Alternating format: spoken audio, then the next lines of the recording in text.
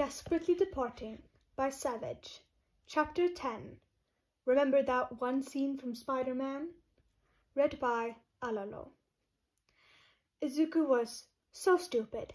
Somehow he had managed to attract the attention of Eraserhead and even got him to train him a bit, which Izuku was very against at first, but after he assured him over and over again that he wouldn't be a burden, he finally agreed. And now he had somehow tricked him into believing that he could be a hero. Why not just get a proper license? Like it was that easy. He said it was as if Izuku wasn't useless and a bother to everyone around him. The only reason why he was still sticking with this whole vigilante thing was because he helped more people than he hurt. And don't even get him started on the media writing multiple articles on him and naming him Serpentine.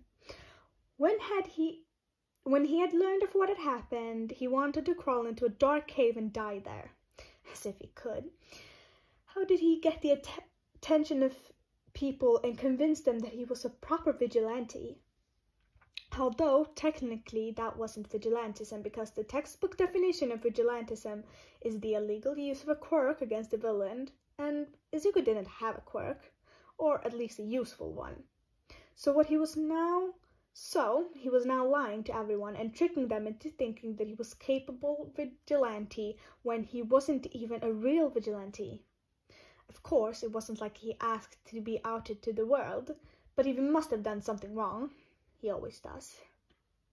Izuku climbed through his apartment window and changed out of his vigilante gear. He had made some improvements in the past months.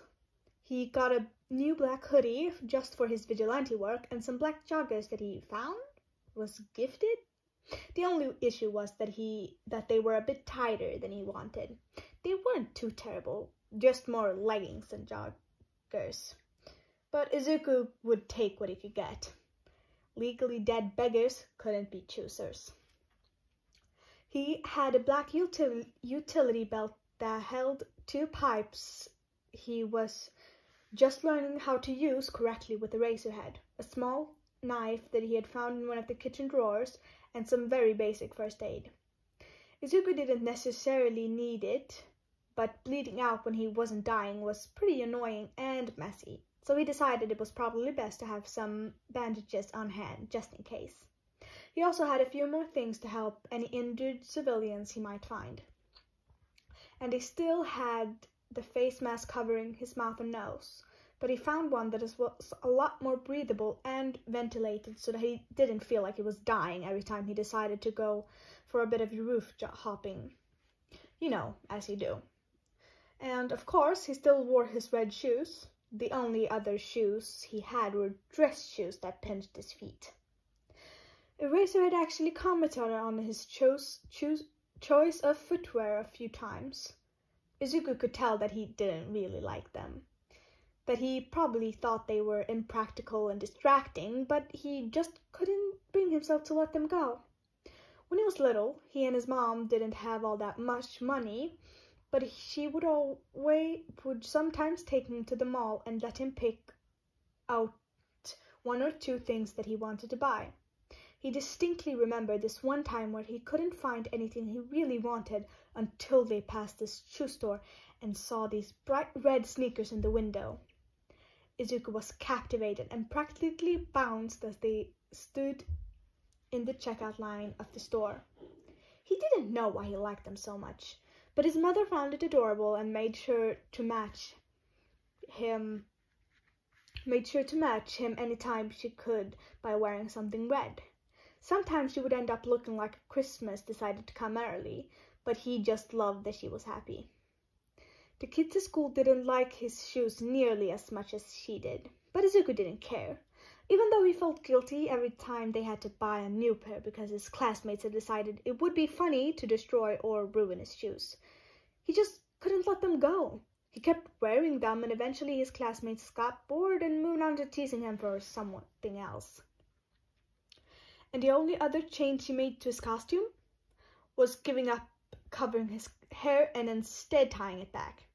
His hoodies were always too big to keep up the hood, and it was annoying to keep having to keep track of it during fights and stuff.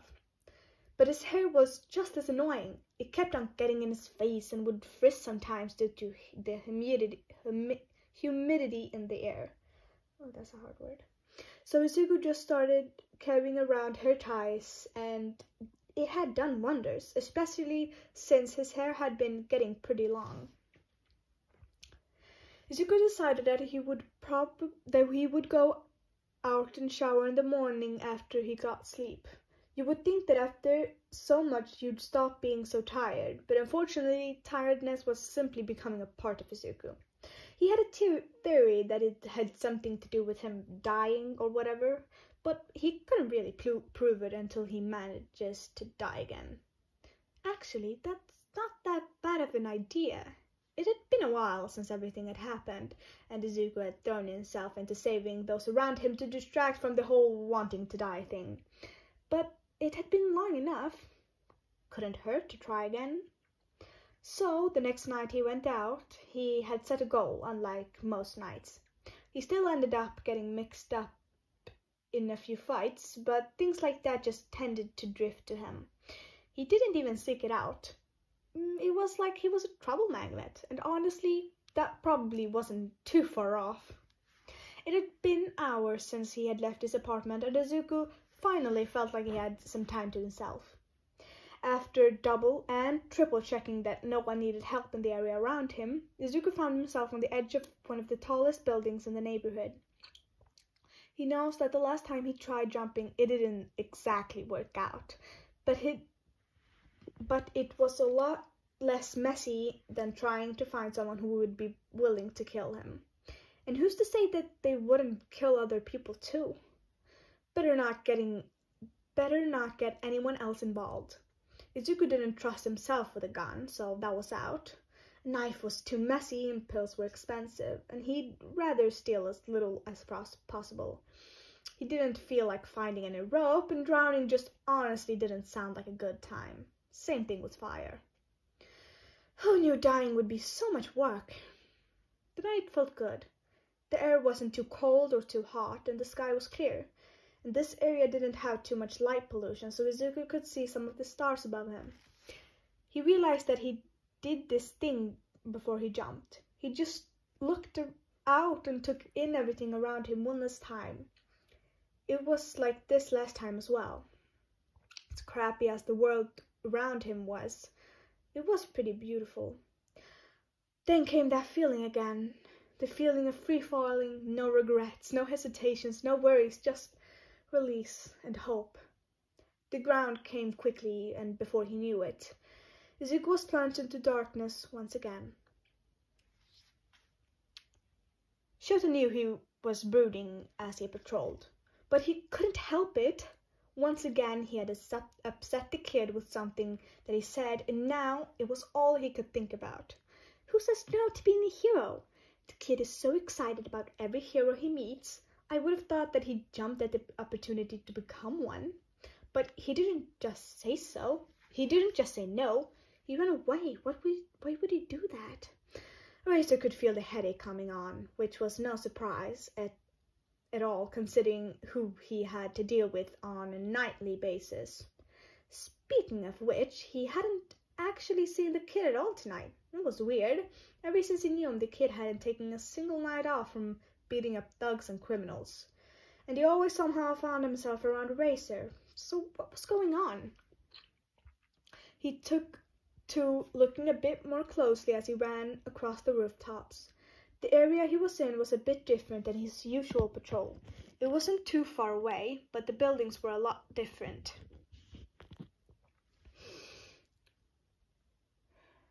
Everyone was unique, and that meant that roof hopping was a lot more challenging. Not that it was any issue for Eraser, but it might be to Serpentine, who was still fairly inexperienced. Shota's eyes had become pretty attuned to the green hair. It blended it pretty well with the night, but it stood out just enough to Eraser. The kid looked like he was scanning the area around him.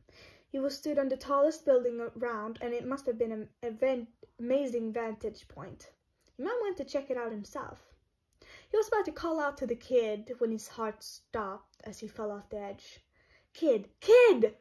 Shouda raced towards the falling child. He must have slipped his footing or something, and he wasn't coordinated enough to correct himself. Oh, no. Eraser pushed himself to move faster, but he knew that he wouldn't be fast enough. So he tried to use his capture weapon, but it hit the edge of another building and missed and caused Shota to choke on his breath.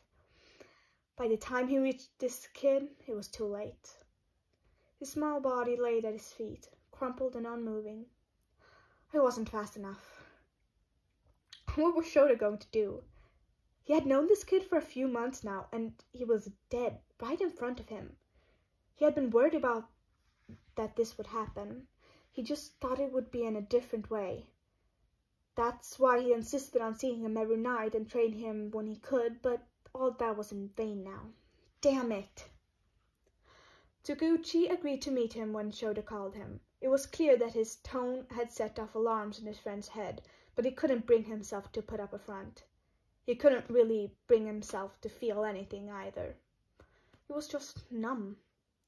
Stuff like this came with the job. You would think that Eraserhood would be used to it by now, but every time he found someone dead, he couldn't help but blame himself. If he had only been just a bit faster, stronger, better, if he hadn't been a second too late, they might still be alive. He knew thinking like that was illogical. He was human, and he can't expect himself to be perfect, but that doesn't stop him from trying. You can't save everyone. He learned that at a young age, before he even graduated. It was a lesson he knew he'd never forget, and he didn't want to. It drove him to be better, to try harder. He still missed him every day, though. The pain had dulled over the years, but it never truly goes away. Shota had begun to be known for his uncaring attitude and coldness after that. It wasn't his fault, that was just how he coped. He shut himself down and refused to dwell on anything that wasn't hero work. Was it unhealthy? Yes, but that was how it was. He wasn't as closed off as people usually thought, but he refused to let himself get attached. Or at the least, that's what he told himself. Hey, the footsteps sounded behind Eraserhead, and he knew exactly what it was before they even spoke up. The footsteps stopped just behind him, and he felt a firm hand on his shoulder as he sat by the body, blank. Oh. Yeah, I found him seconds before. I was too slow. Toguchi knelt beside Shota, never moving his hand on his shoulder that had become somewhat of an anchor for him, and examined the scene. I'm sorry. He was just a kid. I know. The two of them sat in silence for a few more minutes before Shota's head finally cleared, and they both decided that they needed to get his body to the morgue and figure out who he was. The trip was easy, and they dropped the kid off. And when they dropped the kid off, Eraser refused to leave. He just wanted to be with him a bit longer, and seeing his face would help them figure out who he was quicker and easier. Toguchi had no objection and sat beside Shota as the two put in some factors that had began going through the list upon lists of names. It was harder than they both initially thought. Sure, the kid looked rather plain, but surely there weren't that many green-haired, green-eyed teenagers in Japan. Knowing some more things would have been a lot easier, but Eraser had never really figured out what the kid's quirk was, or even asked. He never saw him use it, so he suspected it was probably a non-physical quirk. Hours passed, and the two of them had come up with absolutely nothing. Shota was getting frustrated, and Zuki kept on reminding him that the kid's body would need to be taken care of soon, which just put him in even a worse mood. Shota had just agreed to leave and continue looking tomorrow after he got some sleep, and Toguchi was on the phone with the examiner telling her that she would could come over when the slightest movement caught his eye.